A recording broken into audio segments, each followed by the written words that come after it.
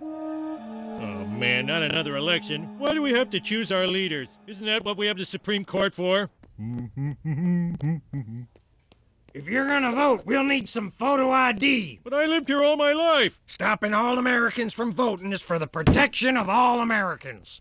But I'm a 40-year-old white guy who didn't go to college and gets all his news from monitors at gas stations. In you go.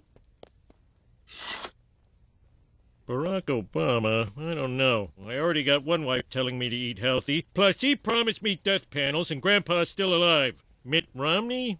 I hear he wears magic underpants. I expect the leader of the free world to go commando. Plus, his horse totally choked at the Olympics. On the other hand, he did invent Obamacare. Thank you for voting for Mitt Romney. You may now see his tax returns. Wow, medical deduction for personality implant. He's got 6 wives, all named Ann. The government paid him taxes for 5 years. I've got to tell the press.